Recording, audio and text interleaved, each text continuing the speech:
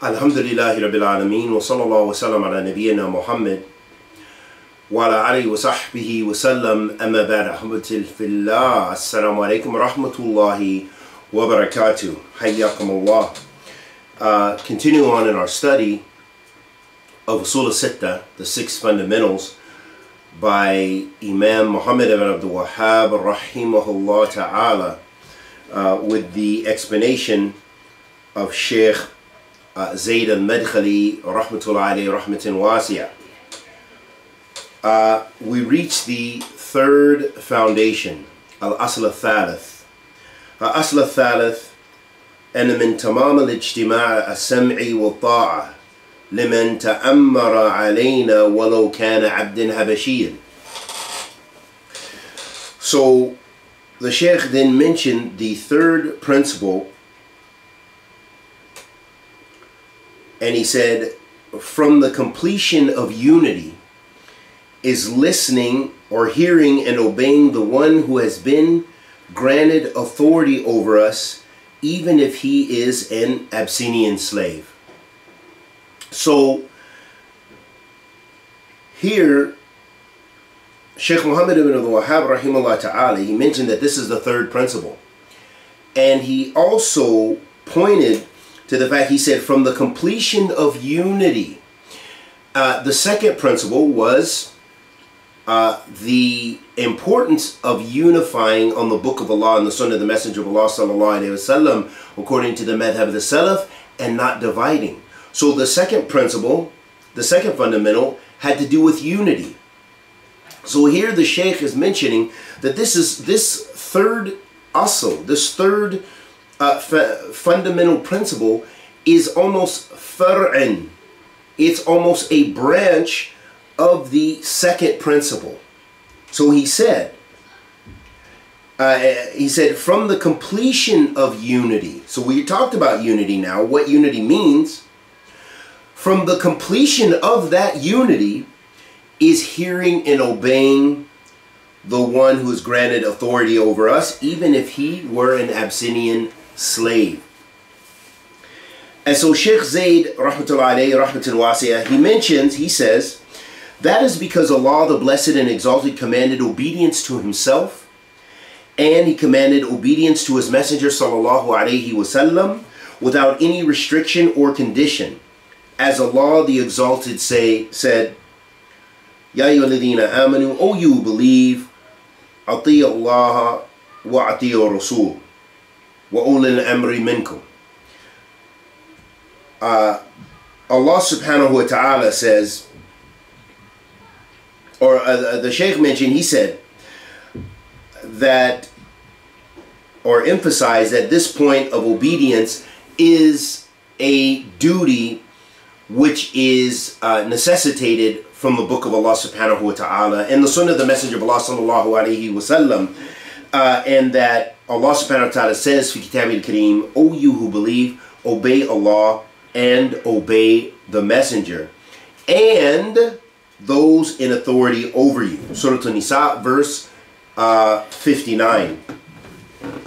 The Shaykh said, so he commanded with obedience to himself and obedience to his messenger sallallahu alaihi wasallam unrestrictedly, due to the infallibility of what has come from Allah the Almighty and Majestic, and the sufficiency of what has come from the messengers of Allah alayhim afdal salatu wasalam. This means all the prophets alayhim afdal salatu wasalam.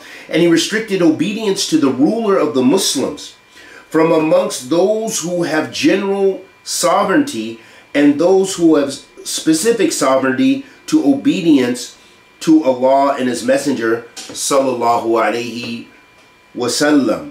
So the Shaykh is mentioning that the obedience to Allah and his messenger is unrestricted. You know, there are no conditions for that, because this is Allah commands us, wa ati'u Allah wa ati'u Rasul, obey Allah and obey his messenger. That's unrestricted.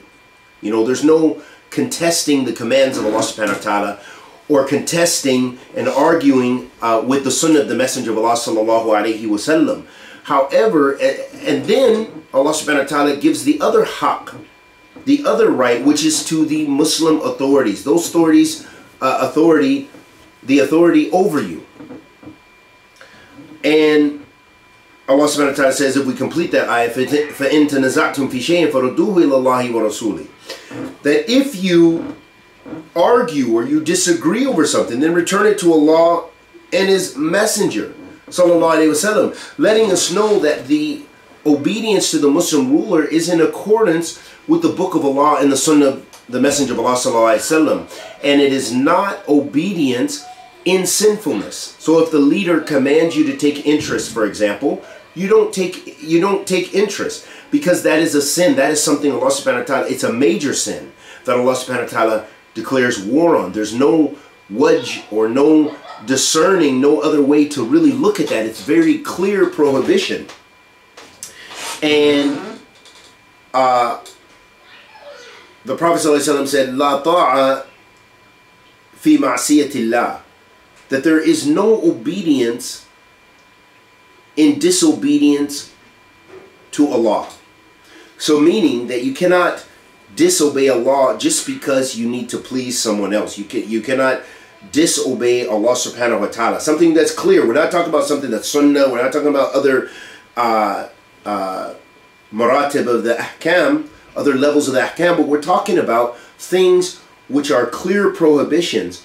For example, riba. You can't say, well, my mother doesn't feel it's healthy for me not to have a boyfriend. I need a boyfriend and we need to have relations. You can't say that, just even though you want to be obedient to your mother. She feels that this is a healthy environment. She's non-Muslim, or she could be Muslim. Unfortunately, the way the new world culture, new world order, and the decay in morality is spreading. So, the point is where does your obedience in this lies in being obedient to Allah and His Messenger, sallallahu alaihi wasallam, following kitabillah wa sunnatul rasul, sallallahu alaihi wasallam, those clear commands of the prohibition of that. So you cannot obey la ta'a fi ma'siyatillah. La ta'ata makhluq fi ma'siyatillah. There is no obedience to the creation at the expense of obedience to Allah. And also, that's another very important benefit of understanding that command, because this is what distinguishes Ahl Sunnah from the people of some of the mubtadi'een, like Ahl Bid'ah, from the Khawaarij and some of those other extremists, is that they say, hey, even in that one command, that nullifies the ta'ah completely. That breaks the contract, the social agreement. This is how they think. They negate all obedience to that Muslim leader or whoever has that authority over you. They negate it all and entirely for one mistake or one sin that they command, but that's incorrect. That doesn't negate the ta'ah in absolute, meaning in all the other affairs which are in accordance with the Book of Allah and the Sunnah of the Messenger of Allah. So for example, if the leader says, not just allows interest in the banks, but they say that you must, everyone, in order to participate in the society and be a contributing member, they need to take interest, for example. This is an example, okay? And the people, a person of religion, strong religion, says, no, I'm not going to, because that is obedience to a clear prohibition. You know, that's obedience to something that Allah subhanahu wa ta'ala has prohibited, and there really isn't much room for arguing that prohibition, except for with someone's logic and someone's opinion and things like this, or to totally decontextualize the nusus. So they would disobey that commandment of disobedience, but they would still remain under the authority of the imam. That's the point, is that it does not negate obedience in all other affairs, in all the affairs. It doesn't mean that, khalas, I no longer have to obey the ruler because he commanded me with this one act of disobedience. No, but instead, in that act of disobedience, you do not follow him. But in other, that does not break the social contract, that still he is the leader of your Muslim society or of the Muslims in general, if we had a Khalifa or one Muslim ruler. But in the case that of our scenario, most of the, we have Muslim countries which have their own individual leaders. So it's very important for us to understand that. And that differs between Ahl Sunnah, that's, the view of Ahl Sunnah versus the view of Ahl Bid'ah. Ahl Bid'ah from the Takfiriyin, groups like ISIS, Boko Haram, Al-Shabaab, Al-Qaeda, and other groups, and those who will come in the future, that they hold beliefs similar to this. They look for anything to negate the obedience to the rulers.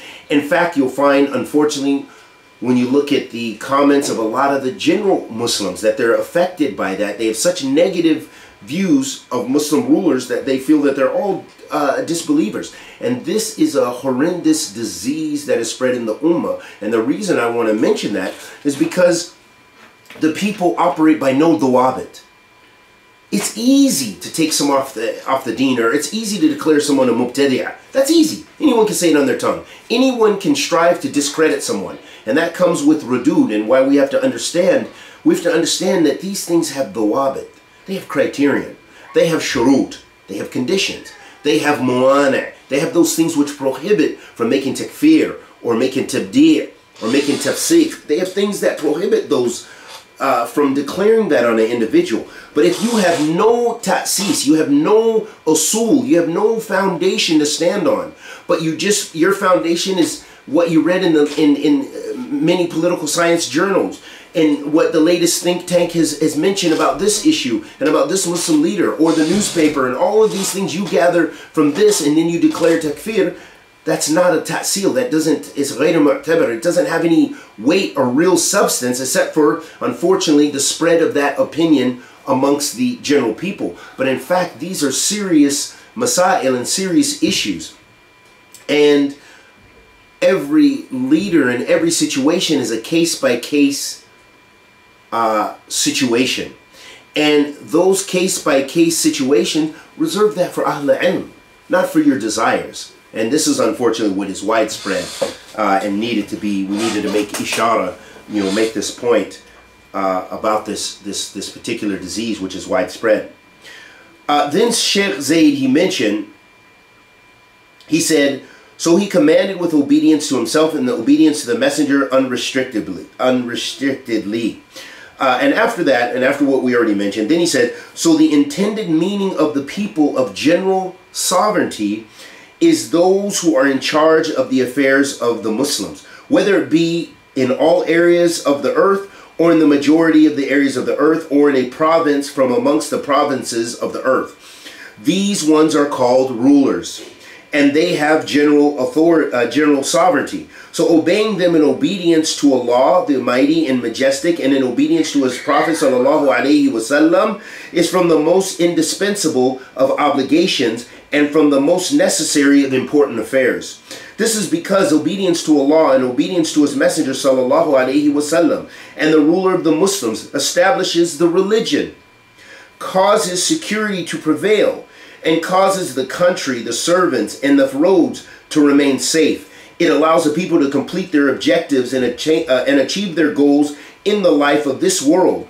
And the goals of the people are numerous and variant. From amongst them is he whose goal is to endeavor rapidly in seeking knowledge and fiqh in the religion. So he is able to complete that, and he is safe, since Allah has appointed those who will safeguard his honor, his wealth, and his blood. And the roads will be safe for him. Even if he travels through the various areas, then he will be traveling them whilst he is safe. And there are from amongst the people those who strike the earth seeking sustenance and desiring wealth. There is no problem with this and no objection to the doer, as long as he takes care of the obligation of whatever is required from him in terms of the Sharia knowledge, so that he can establish whatever Allah has required from him in terms of aqidah and worship and mu'amalat or interaction and manners and dealings. And there are from amongst them, and there are from amongst them. It is, as the poet said, everyone has an objective that he intends to reach, and the free person makes a higher achievement his objective. So the objective is to complete these actions of the religion and worldly life, and they cannot be completed in a correct manner except under the leadership of a Muslim leader, whom Allah the Blessed and Exalted has appointed. So the servant becomes safe, and the country is safe, and the paths are safe, and the affairs inevitably becomes easy. So the individuals of the society cannot establish this, and the individuals of the Ummah cannot establish this. However, it can be established by the Muslim leader, his representatives, and his delegates, because a Muslim leader can provide things you cannot provide as an individual. And so another important point we have to look at, when we have these individuals who just declare all the Muslim rulers, they say there are no Muslim leaders, and they live in the UK, and they live in America under totally non-Islamic societies, okay? But they're easily making takfir of the leaders of Muslim lands for their sins and mistakes. We don't say there isn't sins, and we don't say there isn't mistakes. We don't say that there aren't major shortcomings in ruling by what Allah revealed in many of the countries. That's not what we're saying. And our job is not to defend mistakes and sins. That's impermissible. That's not the job. That's not what the Salaf meant by hearing and obeying. That's not what the maqsood of Allah wa Rasul sallallahu alayhi wa sallam and the commandments of Allah subhanahu wa ta'ala and the commandments of the Prophet sallallahu alayhi wa sallam is not to defend the leader in sins. No, but it's not to rebel. And it's not to make takfir without the right to do so. And it's fulfilling his rights, even if he has shortcomings in fulfilling your rights, or he's oppressive, or he's an oppressive, wicked tyrant, but he's still in the fold of Islam. That is the issue at hand. However, many people will sit comfortably behind their keyboards in the land of non-Muslims, making takfir of all the Muslim leaders, and fighting and attacking the du'at of Ahl Sunnah when they're teaching about these issues, saying you're a Wahhabi, you're a da'i, or your scholars are from the scholars of dollars, your scholars are from the scholars of the hukam, of the leaders. All these kind of ways of slandering and attacking Ahl Sunnah, which has been the case since Ahl Sunnah has been around, that there's always been those who attack them. And the Prophet ﷺ said, "La tazal ta'ifatun min ummati dhahirin ala haqq hatta ya'tihum amr Allah wa hum ala dhalik." The Prophet ﷺ said, there won't cease to be a group from my nation that continues to be on the truth until they meet Allah, until the command of Allah is fulfilled. And they're on that. They're still strong on the Sunnah, the message of Allah. So Ahl Sunnah mawjood, and they're going to be attacked. And in another narration, the Prophet ﷺ said, "La yadurruhum man khalafahum wa la man khadaluhum hatta taqum as-sa'a." And no one will harm them who seeks to deceive them or goes against them until the hour is established. Doesn't mean people from Ahl Sunnah calling to the truth won't be killed or won't be attacked in their honor. That's not what it means. But it means there will always be somebody. La tazal ta'ifatun min ummati. There won't cease to be a group from amongst them. And it could be one or two people in one particular period of time or in one nation. But however, mawjood, Ahl Sunnah mawjood. And they're going to keep pounding these principles regardless, walau kariyal kafirun, walau kariyal ahl bid'ah. Even if the disbelievers hate it, even if Ahl bid'ah hates it, Ahl Sunnah mawjood, and they're going to keep preaching, and they're going to keep going forward, bi'idhnillah ta'ala. Another point, we have to listen to this hadith of the Prophet ﷺ. The Prophet ﷺ said, "As-sam'i wa ta'a la mar'i al-muslim fima yuhibbu wa kariha ma lam yu'miru bi ma'siyatin fa idha umira bi ma'siyatin fala sam'a wa la ta'a." So the Prophet ﷺ said, hearing as-sam'i wa ta'a la mar'i al-muslim fima yuhibbu wa kariha, hear and obey the Muslim ruler in that which you love, those things which are in agreement with your desires and you're gaining benefit, and that which you hate, and those things which you dislike. You have to obey them. As long as they don't command you to do disobedience to Allah. And if they command you to do disobedience to Allah, then there's no hearing and obeying. And, as we mentioned, it refers to that command. It doesn't nullify the ta'ah in absolute to the leader. Likewise, the Prophet ﷺ said that the one who as-sami'u ta'ala mar'i al-muslim وَلَوْ كَانَ أَكْلَ مَالِكَ وَضَرَبَ ظَهْرَكَ وَكَمَا قَالَ النَّبِي صلى الله عليه وسلم. In another hadith, the Prophet صلى الله عليه وسلم said, what means hearing and obeying in the leader, the Muslim leader, even if he takes your wealth and he beats your back. Meaning that if the Muslim leader has oppression, this is what your Prophet sallallahu alaihi wasallam. So we can only speak about what the Muslims believe. We can't speak about what other people in other nations believe. But this is Islam. It's not Wahhabism. It's not Salafism. It's Salafiyah because Salafiyah is Islam. That's why. But it has nothing to do with that this is some conspiracy to be obedient to the leaders. Or we put these hadith. These are the hadith in Sahih Muslim. Kitab al-Imara. Go back. You'll find I counted about 122 narrations. Okay? So they're there for us.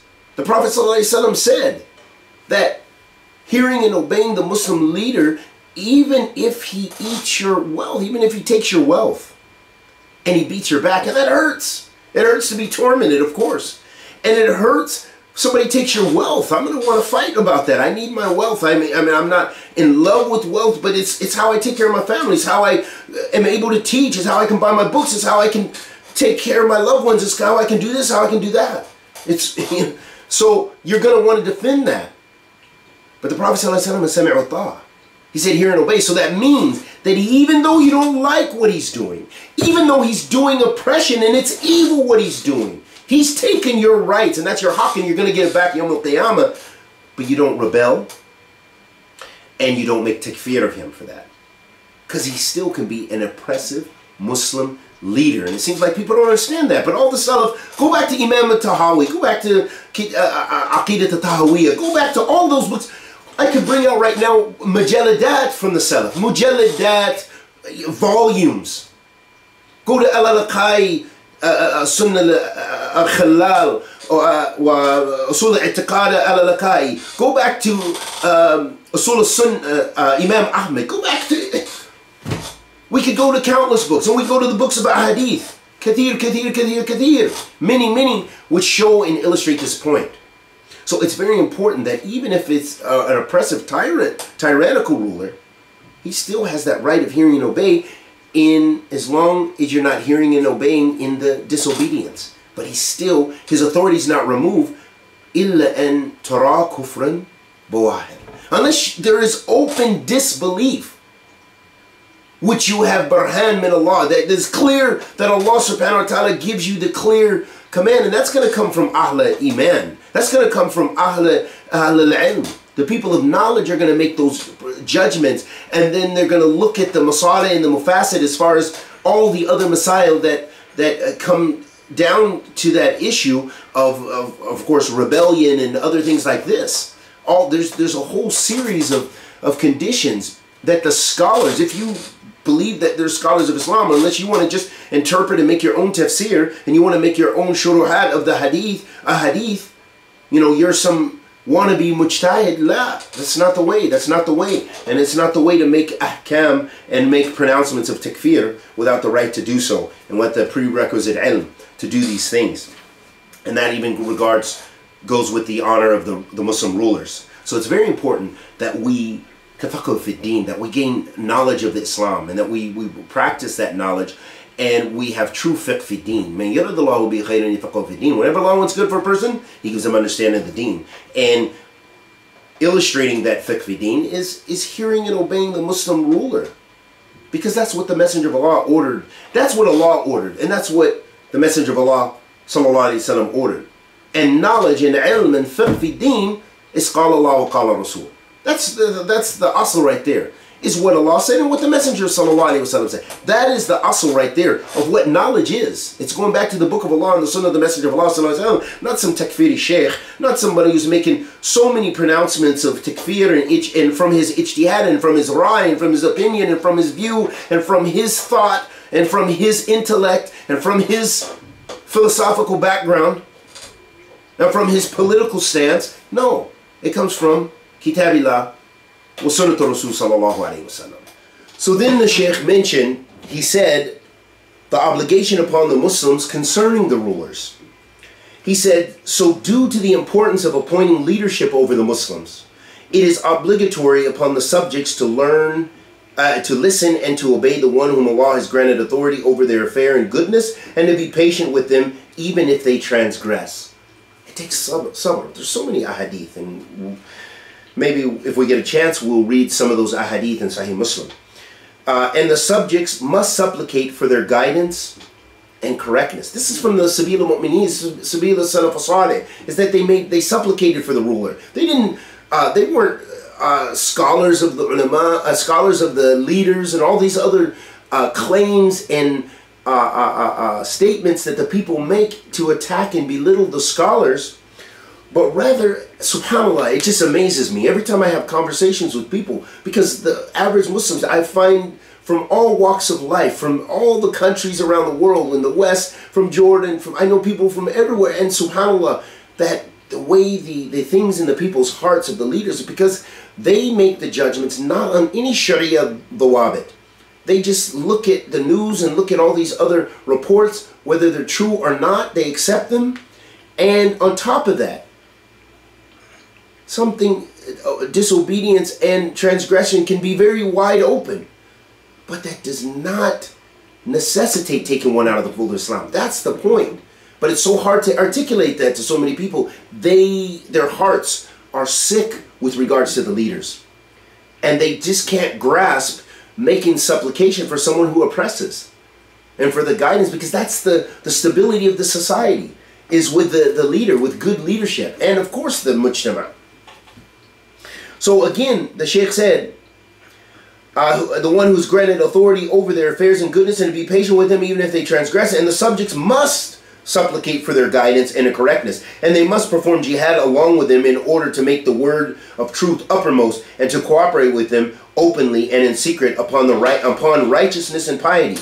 They must not spread their faults, and they must strive to advise them in the manner of the Sharia, which is to conceal their faults. And what is more beautiful than the supplication of the righteous for the Muslim leader? So Allah, the glorified and exalted, answers the supplication of the caller when he supplicates. Very important. Supplicate for the Muslim ruler. O Allah, please guide our leaders. Forgive them of their many sins and forgive us of our many sins. Guide them and bless them to lead us based on the book of Allah and the sunnah of the Messenger of Allah sallallahu alaihi wasallam, and bless us all to cover our faults and to clean up our faults and make tawbah to you, Ya Rabbil Alameen. And some of the noble imams, such as Imam Ahmed and Al-Fudayl ibn Iyad and their likes, aspired to strive in supplicating for the Muslim leader, to the extent that Imam Ahmed said, if I knew that I had a supplication that would be answered, I would make it for the ruler. That's very strong. It's a very strong statement. Was Imam Ahmed a scholar for dollar and all these other things? No, he's one of the great imams that the ummah of Muhammad sallallahu alayhi wa sallam, the ummah of Ahl Sunnah, accepts as one of the 4 imams of the madhahib in fiqh. Great muhaddith, Musnad Imam Ahmed, and all the books, Usul al-Sunnah, and all the books that he produced, and all the ilm that he produced, and a madhab that follows, means a huge group from the ummah follows him in his fiqh and jurisprudence, or at least is influenced by his. Imam Abu Hanifa, Imam Shafi'i, Imam Malik, and Imam Ahmed. Those great a'imma. So those are their statements about obeying the leader.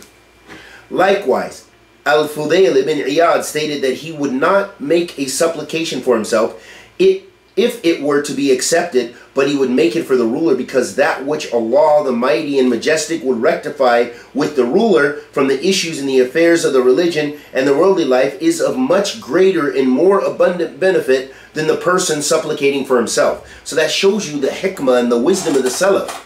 They thought about the leader because that would rectify things for everyone. But if you just supplicate for yourself, that you hope that your wealth is increased and you hope that you're a better Muslim, that'll have a very small effect, which is very important. It's your soul. But however, it won't affect others except for perhaps your family and others. But the rectification of the leader is what's going to help the whole society and perhaps the whole ummah.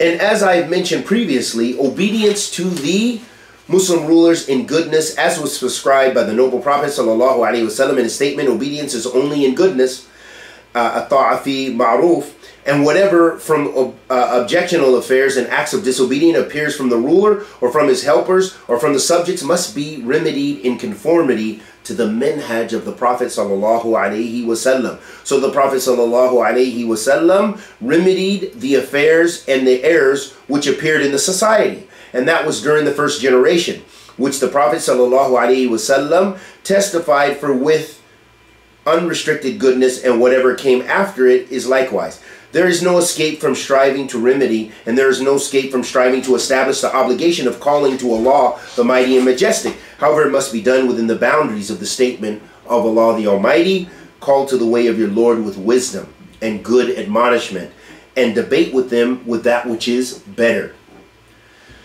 And it is not befitting that obedience to the rulers of the Muslims be done out in public. The author meant disobedience to the rulers of the disobedient to the rulers of the Muslims be done out in public, whilst there is found in secrecy and privacy that which contradicts the public. So he says it is not befitting that obedience to the rulers of the Muslims be done out in public, whilst there is found in secrecy and in privacy that which contradicts the public behavior. So, for example, they're obedient, but behind closed doors they are rebellious and rebelling against the Muslim rulers' commands, and so on and so forth. This is because the believer who is truthful in his iman and trustworthy in his bay'ah, his oath of allegiance, his outward behavior in interacting with Allah the Mighty and Majestic, and in interacting with the servants of Allah, is in agreement with his private behavior. So the one who interacts with goodness with his Lord and with the people outwardly, whilst contradicting that in private, then he has resembled the hypocrites. So this is from the types of self-oppression. So when his outward behavior is upright and his private behavior is the same, then this is iman in truth, and it is a sign of perfection. It's very important to know and understand that we want to have consistent behavior, and we want to follow the commands of Allah subhanahu wa ta'ala, and that is hearing and obeying the Muslim ruler.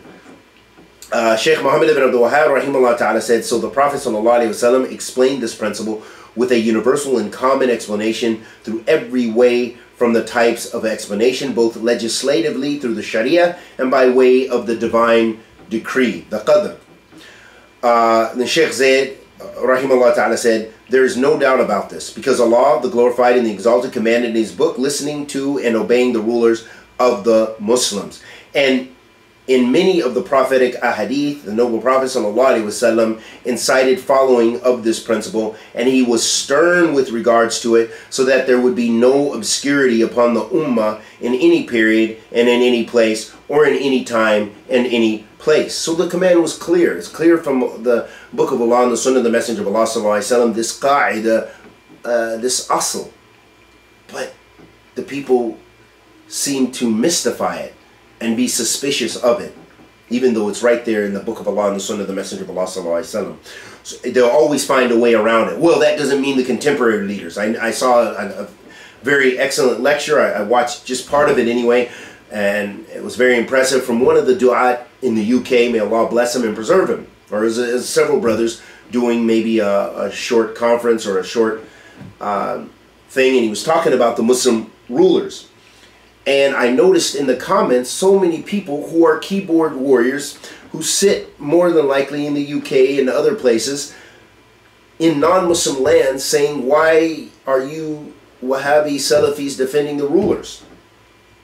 So these people, these keyboard warriors, are making takfir of all the rulers, again, without any knowledge, without dawabit. For them, it's just what they see. We don't like what the leader's doing here. We don't like what this country is doing here. This country is fighting this country, and this country is doing this and this and this, and they're making takfir of these things according to their understanding, which is limited. It comes from fiqh fi deen. And these are ahkam shar'i. So we have to be careful. So the Prophet alayhi salatu wasalam said, listen and obey, even if a slave is given authority over you, to the end of the hadith. And the Prophet ﷺ said, listen and obey, even if he strikes your back and takes your wealth, as we mentioned in the Hadeeth. There are many other texts, and all of them call to the actualization of this sound principle from the principles of Ahl Sunnah wal Jama'ah, since unity cannot be achieved in truth except by listening to and obeying the rulers of the Muslims and goodness. And so we will stop there, and we'll continue on in our next sitting with the rest of this principle, and we'll bring some of the evidences from the Sunnah, the Messenger of Allah sallallahu alaihi wasallam.